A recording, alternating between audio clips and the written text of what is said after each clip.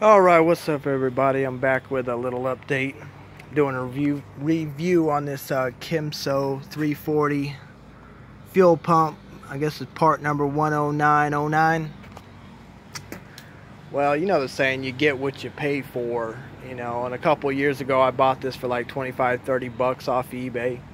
Worked great for a couple years. I was able to turbo with it and everything, but it finally somewhat took a crap on me.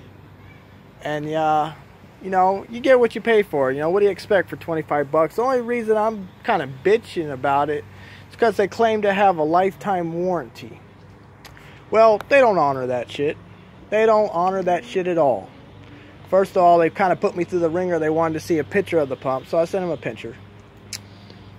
After that, they say, you willing to pay $10 for shipping to ship you a pump? I said, sure, why not?